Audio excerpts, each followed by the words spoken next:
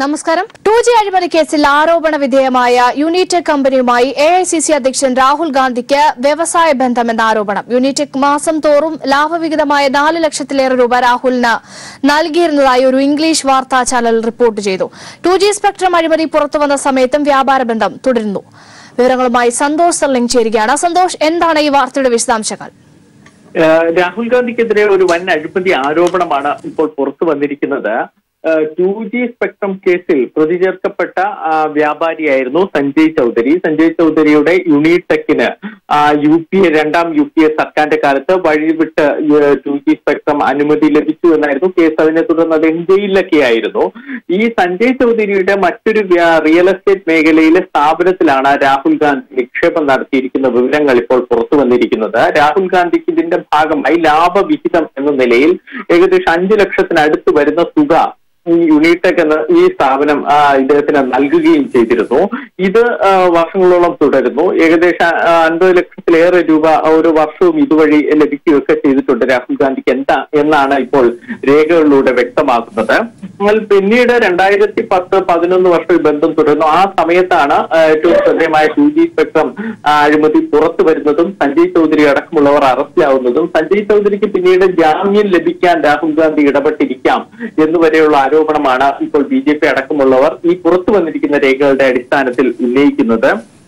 ഈ എന്തുകൊണ്ടാണ് യൂണിടെക് മാസം തോറും രാഹുൽ ഗാന്ധിക്ക് ലാഭവിഹിതം എന്ന രീതിയിൽ ഇത്രയും വലിയൊരു തുക നൽകിയിരുന്നത്? 2G സ്പെക്ട്രം കേസിലെ അഴിമതി ആരോപണ വിധേയനാണ് ഈ യൂണിടെക് എന്ന് രാഹുൽ ഗാന്ധി അറിഞ്ഞിരുന്നില്ല എന്ന ചോദ്യമൊക്കെ ഉന്നയിക്കുന്നുണ്ട്. എന്തായാലും കോൺഗ്രസ് ഇതിനോട് ഇതുവരെ പ്രതികരിച്ചിട്ടില്ല. ഏറ്റവും ശ്രദ്ധേയമായ മറ്റൊരു കാര്യം, 2004 തെരഞ്ഞെടുപ്പിൽ മത്സരിക്കുമ്പോൾ ആസ്തിയായി രാഹുൽ ഗാന്ധി സത്യവാങ്മൂലം നൽകിയിരുന്നത് 55,38,123 രൂപയായിരുന്നു. അതിനുശേഷമാണ് ഈ യൂണിടെക് എന്ന സ്ഥാപനമായിട്ട് ബന്ധപ്പെടുന്നതൊക്കെ പ്രവർത്തിക്കുന്നതും ഈ ആരോപണ വിധേയനുമായിട്ടുള്ള വ്യാപാര ബന്ധമൊക്കെ രാഹുൽ ഗാന്ധി തുടങ്ങുന്നത്. പിന്നീട് 2019 എത്തുമ്പോഴും വലിയ വർധനവ് ആസ്തിയിലുണ്ടായി. പിന്നെ 2014 എത്തുമ്പോൾ 9 കോടി രൂപയാണ് ആസ്തിയായി രാഹുൽ ഗാന്ധി സത്യവാങ്മൂലം നൽകിയിരുന്നത്. ഈ കാലത്തിനിടയിൽ ഇത്ര വലിയൊരു വളർച്ച എങ്ങനെ വന്നു? കാരണം രാഹുൽ ഗാന്ധിക്ക് വരുമാനമായി ഏക മാർഗം എന്ന് പറയുന്നത് MBAയുടെ മാസ വരുമാനം മാത്രമാണ്. പക്ഷെ അതിനപ്പുറത്തേക്കുള്ള ഒരു വരുമാന വർധനവാണ് ഉണ്ടായിരിക്കുന്നത്. അത് ഇത്തരത്തിലുള്ള അഴിമതിക്കാരുമായുള്ള ബന്ധം കൊണ്ടാണ് എന്നാണ് ഇപ്പോൾ ഈ രേഖകൾ ഉന്നയിച്ചുകൊണ്ട് ഇംഗ്ലീഷ് വാർത്താ ചാനൽ ഉന്നയിക്കും. സന്തോഷ്, ഈ ഒരു ആരോപണത്തോട് പ്രതികരിക്കാൻ രാഹുൽ ഗാന്ധി ഇതുവരെ തയ്യാറായിട്ടുണ്ടോ?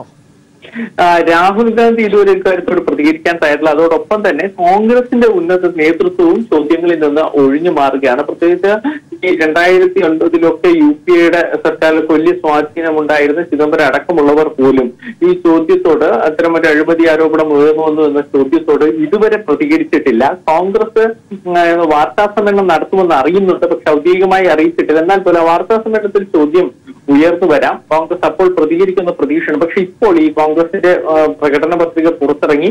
അതിനുശേഷം മാധ്യമപ്രവർത്തകർ മുതിർന്ന നേതാക്കളെ കണ്ടു. പക്ഷെ ഈ ആരോപണത്തെക്കുറിച്ച് അവർ പ്രതികരിച്ചിട്ടില്ല. സന്തോഷ് നേരത്തെ സൂചിപ്പിച്ചതുപോലെ രാഹുൽ ഗാന്ധി സത്യവാങ്മൂലം സമർപ്പിച്ചപ്പോൾ 2004-ലെയും 2014-ലെയും വരുമാനം കാണിക്കുന്നതിൽ വലിയ രീതിയിലുള്ള ഒരു അന്തരം ഉണ്ടായിട്ടുണ്ട്. അതായത് 55 ലക്ഷമായിരുന്ന വരുമാനം 9 കോടിയായാണ് പിന്നീട് ഉയർന്നത്. ഇത് വലിയ രീതിയിലുള്ള ഒരു അഴിമതി ആരോപണം തന്നെയാണെന്ന് BJP ഉയർത്തിക്കാട്ടുന്നു. ഒരുപക്ഷെ തെരഞ്ഞെടുപ്പ് അടുത്തിരിക്കുന്ന സാഹചര്യത്തിൽ ഇത് എത്രമാത്രം കോൺഗ്രസിനെ പ്രതിരോധത്തിലേക്ക് തള്ളിവിടും? തീർച്ചയായും. അതായത് കോൺഗ്രസിനെ സംബന്ധിച്ചിടത്തോളം AICC അധ്യക്ഷനെ നേരെയുള്ള വലിയൊരു അഴിമതി ആരോപണമാണ്. കാരണം ചൌക്കിദാർ ചോറിയെ എന്ന ആരോപണവുമായിട്ടാണ് കോൺഗ്രസ് മുന്നോട്ട് പോകുന്നത്. അപ്പോൾ പരിവാർ ചോർഹെ എന്ന ആരോപണം ഉന്നയിക്കാൻ BJP കഴിഞ്ഞാൽ കുടുംബം, കോൺഗ്രസിൽ കുടുംബാധിത്വമാണ്. ആ കുടുംബത്തിൽ തന്നെ വലിയൊരു അഴിമതി ഉയർന്നു വന്നിരിക്കുന്നു. പ്രത്യേകിച്ച് അത് AICC അധ്യക്ഷന് നേരെ തന്നെ വിരൽ ചൂണ്ടുന്നു. കാരണം ഇതുവരെ മറ്റേ UPA സർക്കാരിന്റെ കാലത്ത് ഉള്ള ഇടപാടുകളുടെ അഴിമതിയാണ് പുറത്തു വന്നിട്ടുണ്ടെങ്കിൽ അതിലൊന്നും രാഹുൽ ഗാന്ധി അങ്ങനെ കുറ്റപ്പെടുത്താനൊന്നും കഴിഞ്ഞില്ല. ഇപ്പോഴാകട്ടെ രാഹുൽ ഗാന്ധിയെ തന്നെ പേരെടുത്ത് പറഞ്ഞ് കുറ്റപ്പെടുത്താൻ കഴിയുന്നു. പ്രത്യേകിച്ച് രാഹുൽ ഗാന്ധിക്ക് നേരിട്ടുള്ള ബന്ധം വന്നിരിക്കുന്നു. ഇത്തരത്തിൽ അഴിമതി ആരോപണ വിധേയരുമായി എങ്ങനെ ബന്ധം വന്നു എന്ന ചോദ്യം, അതും രാജ്യത്തെ തന്നെ വലിയ കോടികളുടെ നഷ്ടമുണ്ടാക്കിയ 2G സ്പെക്ട്രം കേസ് സമയത്താണ് അഴിമതി ആരോപണം ഈ ബന്ധമുണ്ടായിരിക്കുന്നത്. പിന്നീട് ആരോപണ വിധേയരുമായി വലിയ തോതിലുള്ള വ്യാപാര ബന്ധം, ബിസിനസ് ബന്ധം, ഡീലുകൾ ഉറപ്പിക്കാൻ രാഹുൽ ഗാന്ധിക്ക് കഴിഞ്ഞിരിക്കുന്നു. സ്വാഭാവികമായും കോൺഗ്രസിനെ വലിയ പ്രതിക്കൂട്ടിൽ നിർത്തുന്നതാണ് ഇപ്പോൾ ഉയർന്നു വന്നിരിക്കുന്ന ഈ ആരോപണം. വ്യക്തമാണ് സന്തോഷ്. 2G അഴിമതി കേസിൽ ആരോപണ വിധേയമായ യൂണിടെക് കമ്പനിയുമായി AICC അധ്യക്ഷൻ രാഹുൽ ഗാന്ധിക്ക് വ്യവസായ ബന്ധമെന്ന ആരോപണം. വിവരങ്ങളാണ് ദില്ലിയിൽ നിന്നും സന്തോഷ് സർലിംഗ് നൽകിയത്. അമേഠിയിലെ പരാജയ ഭീതിയെ തുടർന്ന് വയനാട്ടിലെത്തിയ രാഹുൽ ഗാന്ധി വയനാട്ടിലും പരാജയപ്പെടുമെന്ന് സീതാറാം യെച്ചൂരി. BJP തെരഞ്ഞെടുപ്പ് രംഗത്ത് ഉപയോഗിക്കുന്നത് അഴിമതി പണമെന്നും പൊതുമുതൽ കൊള്ളയടിക്കാൻ കോർപ്പറേറ്റുകൾക്ക് അവസരമൊരുക്കുകയാണ് മോദി ചെയ്തതെന്നും യെച്ചൂരി പറഞ്ഞു. വിമാനത്താവള സ്വകാര്യവൽക്കരണം ഇതിന് ഉദാഹരണമാണെന്നും യെച്ചൂരി കൂട്ടിച്ചേർത്തു. ആലപ്പുഴയിൽ തെരഞ്ഞെടുപ്പ് പ്രചരണ പരിപാടിയിൽ സംസാരിക്കുകയായിരുന്നു അദ്ദേഹം. What is the Congress doing today? They have decided to field the Congress president from Kerala and field from a seat where the BJP has no presence. So what is the message the Congress wants to give? That their priority is to defeat the LDF and not the BJP. If you want to fight somewhere from the south, go like your grandmother and your mother who fought from Karnataka. Why are you coming to Kerala? What is the message you are giving? If the message you are giving is to defeat the LDF and not the BJP, if you don't want to save the India but to defeat the left, then the people of Kerala will give you a fitting rebuff. The Congress president must understand, will give a fitting rebuff that if you are afraid that in Amethi you may lose your seat and therefore you come to Wayanad, in Wayanad also you are not safe and secure. രാജ്യത്ത് എവിടെയും കോൺഗ്രസിന് വിജയമുറപ്പുള്ള സീറ്റുകളില്ലെന്ന് Pinarayi Vijayan. BJPയുമായി Congress vote കച്ചവടം നടത്തുന്നുവെന്നും രാഹുൽ വയനാട്ടിൽ മത്സരത്തിനെത്തിയത് രാഷ്ട്രീയ പാപ്പരത്തമാണെന്നും പിണറായി വിജയൻ പറഞ്ഞു. RSSനോട് സമരസപ്പെടുകയാണ് കോൺഗ്രസ് എന്നും പാർലമെന്റിൽ ഇടതുപക്ഷ ജനാധിപത്യം അനിവാര്യമെന്നും പിണറായി വിജയൻ വ്യക്തമാക്കി. മലപ്പുറത്ത് തെരഞ്ഞെടുപ്പ് പരിപാടിയിൽ സംസാരിക്കുകയായിരുന്നു അദ്ദേഹം.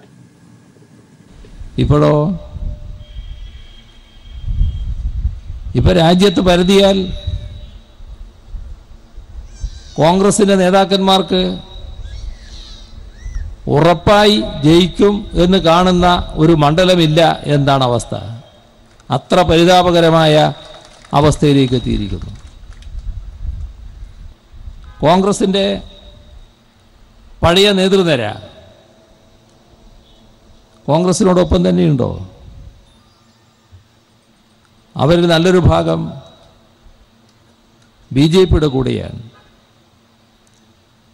BJPയുടെ വിവിധ മന്ത്രിസഭകളിൽ, BJPയുടെ പാർലമെന്റ് അംഗങ്ങളിൽ,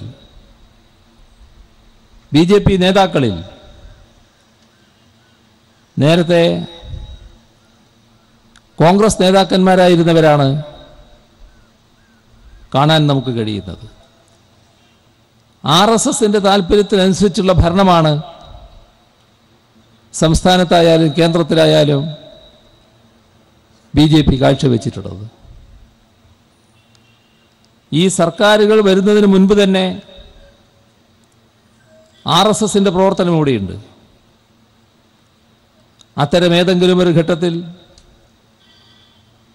RSSൽ നിന്ന് മാറി നിന്ന് RSS ഉയർത്തുന്ന വർഗീയ നിലപാടുകളെ ശക്തമായി എതിർക്കാൻ കോൺഗ്രസ് എന്ന് പറയുന്ന പാർട്ടി ഏതെങ്കിലും സമയം തയ്യാറായിട്ടുണ്ടോ? ഒരു ഘട്ടത്തിലുമില്ല. അവർക്ക് താല്പര്യം അവരുമായി സമരസപ്പെടലായിരുന്നു. പടക്കളത്തിൽ നിന്ന് ഓടിയൊളിച്ച രാഹുൽ ഗാന്ധി തോൽക്കുമെന്ന് CPM PB അംഗം S. രാമചന്ദ്രൻ പിള്ള. വയനാട്ടിലും അമേഠിയിലും രാഹുൽ ഗാന്ധി പരാജയപ്പെടും. അമേഠിയിൽ BJPയെ നേരിടാൻ അനുയോജ്യനായ മറ്റൊരു സ്ഥാനാർത്ഥിക്ക് വോട്ട് ചെയ്യുന്നതിനെക്കുറിച്ച് CPM ആലോചിക്കുമെന്നും SRP പറഞ്ഞു. അമേഠിയിലെ രാഷ്ട്രീയ സ്ഥിതിഗതികൾ എങ്ങനെ വരുന്നു എന്ന് ഞങ്ങൾ നോക്കി ആർക്കാണോ BJPയെ തോൽപ്പിക്കാൻ കഴിയുക അവർ വോട്ട് ചെയ്യും. അതാണ് ഞങ്ങളുടെ പൊതുത്തിൽ. ഞങ്ങൾ പൊതുവായി എടുത്തിരിക്കുന്നത് BJPയെ തോൽപ്പിക്കാൻ കഴിയുന്ന സ്ഥാനാർത്ഥിക്ക് വോട്ട് നൽകുമെന്നാണ്. പടക്കളത്തിൽ നിന്ന് BJPയെ നേരിടാൻ തയ്യാറാകാതെ ഓടിയൊളിച്ചിരിക്കുന്നു എന്ന് മാത്രമാണ്. അവിടുത്തെ സ്ഥാനാർത്ഥികൾ വരട്ടെ, വരുന്നത് നോക്കിയിട്ട് നമുക്ക് തീരുമാനം എടുക്കാം. എൻ്റെ ഈ രാഷ്ട്രീയ സ്ഥിതിഗതികൾ ഉരുത്തിരിഞ്ഞു വരുന്നത് നോക്കിയാൽ ജയിക്കാൻ സാധ്യതയില്ല.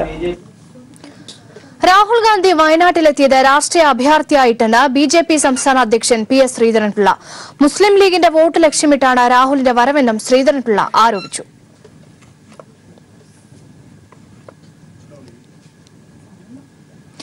ഹിന്ദു ഭൂരിപക്ഷ മേഖലയിൽ നിന്ന് രാഹുൽ ഗാന്ധി ഒളിച്ചോടിയെന്ന പ്രധാനമന്ത്രിയുടെ പ്രസ്താവന തെരഞ്ഞെടുപ്പ് ചട്ടലംഘനമെന്ന പ്രതിപക്ഷ നേതാവ് രമേശ് ചെന്നിത്തല.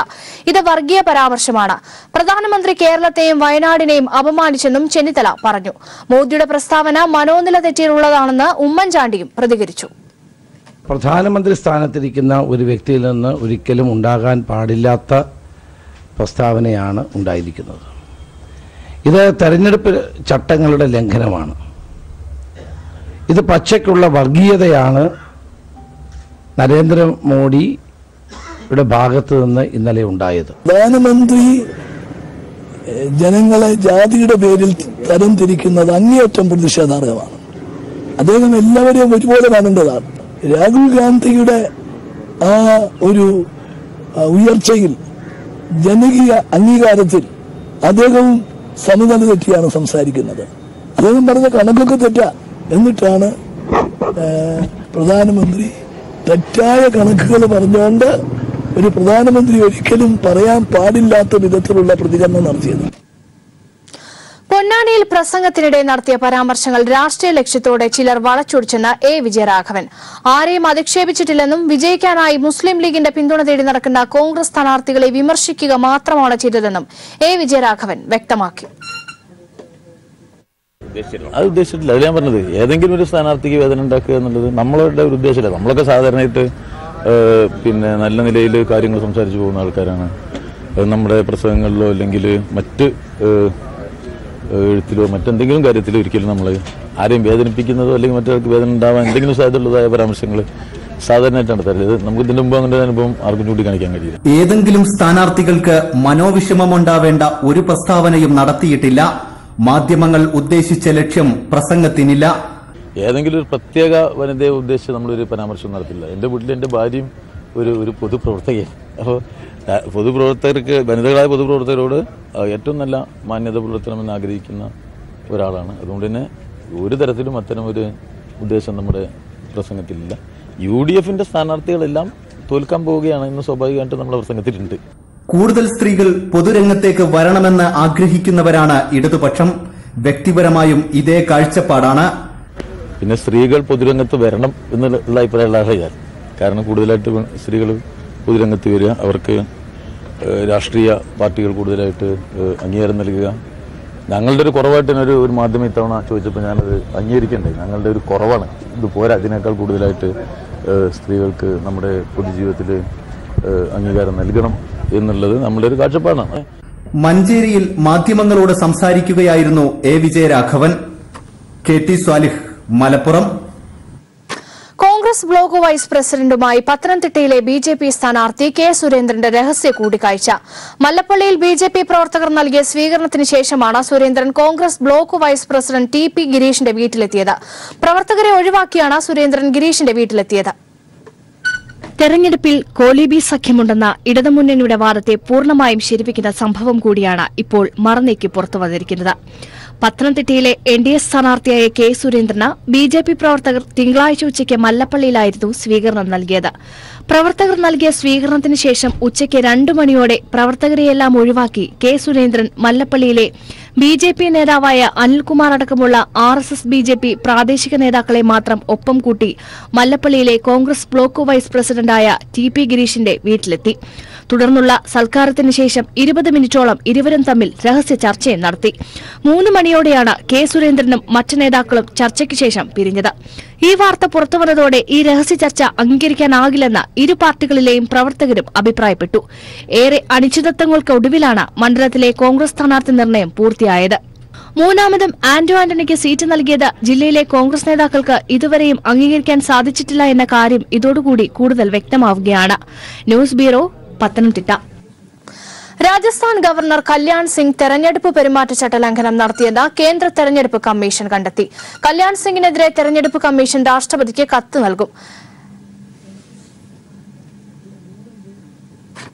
മാർച്ച് 23-ന് അലിഗഡിൽ വെച്ച് രാജസ്ഥാൻ ഗവർണർ കല്യാൺ സിംഗ് നടത്തിയ പ്രതികരണമാണ് തെരഞ്ഞെടുപ്പ് പെരുമാറ്റച്ചട്ട ലംഘനമായി കമ്മീഷൻ കണ്ടെത്തിയത്.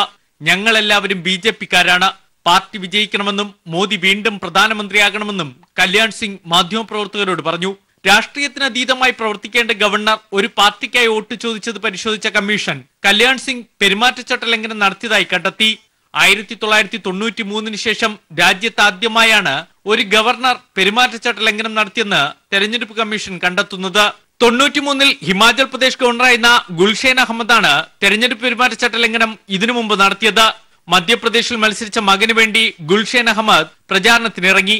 ഇത് ചട്ടലംഘനമാണെന്ന് കമ്മീഷൻ കണ്ടെത്തിയതോടെ അദ്ദേഹം ഗവർണർ സ്ഥാനം രാജിവെച്ചു. കല്യാൺ സിംഗിന്റെ പ്രസ്താവനയ്ക്കെതിരെ രാഷ്ട്രപതിക്ക് തെരഞ്ഞെടുപ്പ് കമ്മീഷൻ കത്തയക്കും. ഉത്തർപ്രദേശ് മുൻ മുഖ്യമന്ത്രി കൂടിയാണ് കല്യാൺ സിംഗ്. News bureau, Delhi. പട്ടേൽ പ്രക്ഷോഭ കേസിലെ ശിക്ഷ സ്റ്റേ ചെയ്യണമെന്ന ഹാർദിക് പട്ടേലിന്റെ ആവശ്യം അടിയന്തരമായി പരിഗണിക്കാൻ കഴിയില്ലെന്ന് സുപ്രീംകോടതി. ഇതോടെ ഹാർദിക് പട്ടേൽ ലോക്സഭാ തെരഞ്ഞെടുപ്പിൽ മത്സരിക്കാൻ സാധ്യത മങ്ങി. വ്യാഴാഴ്ചയാണ് നാമനിർദ്ദേശ പത്രിക സമർപ്പിക്കാനുള്ള അവസാന തീയതി. 2015-ൽ ശിക്ഷ പ്രഖ്യാപിച്ച കേസിൽ ഇപ്പോൾ അടിയന്തര സ്വഭാവം എന്തെന്നും ഉടൻ പരിഗണിക്കേണ്ട സാഹചര്യമില്ലെന്നും ജസ്റ്റിസ് അരുൺ മിശ്ര നിരീക്ഷിച്ചു. ഗുജറാത്തിലെ ജാംനഗറിൽ കോൺഗ്രസ് സ്ഥാനാർത്ഥിയായി മത്സരിക്കാനാണ് ഹാർദിക് പട്ടേൽ ഒരുങ്ങുന്നത്. ഗുജറാത്തിലെ വിചാരണ കോടതി 2 വർഷം തടവാണ് പട്ടേൽ സമുദായ നേതാവിന് വിധിച്ചിരിക്കുന്നത്.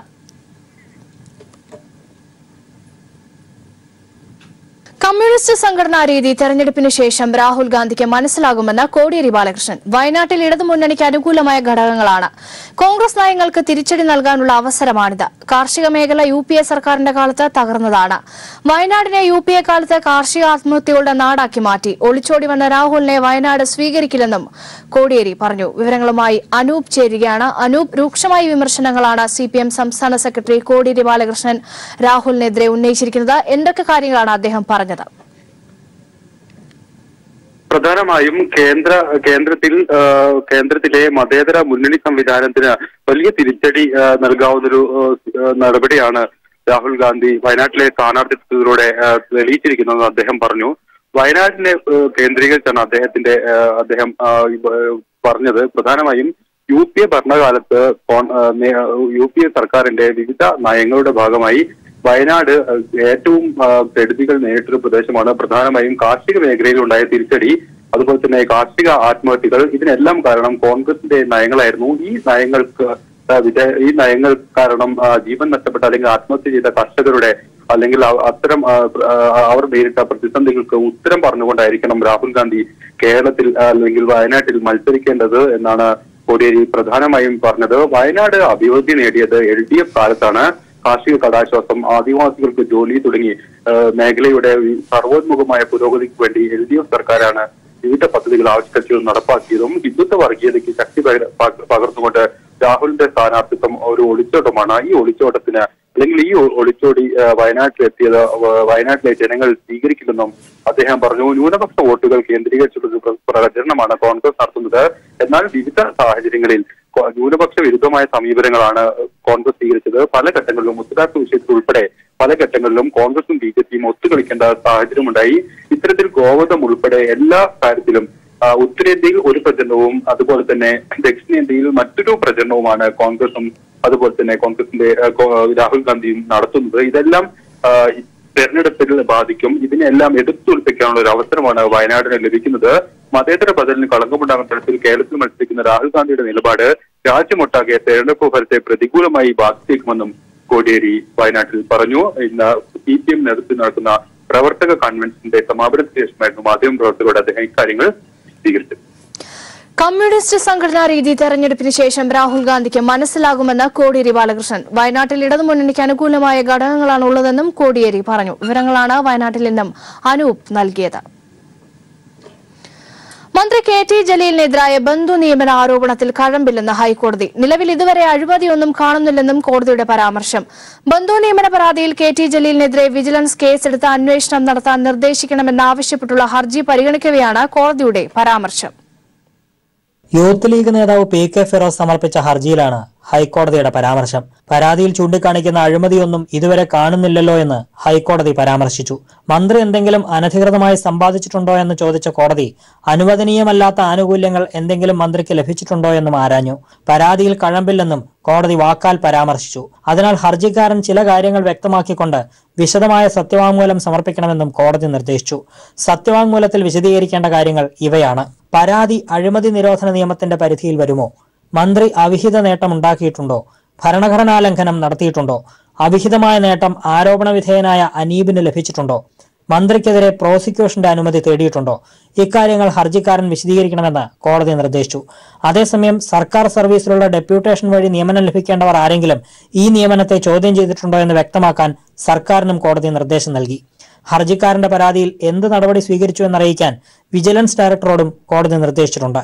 ഹർജി വേനൽക്കാല അവധിക്ക് ശേഷം വീണ്ടും പരിഗണിക്കും. News bureau, Kochi.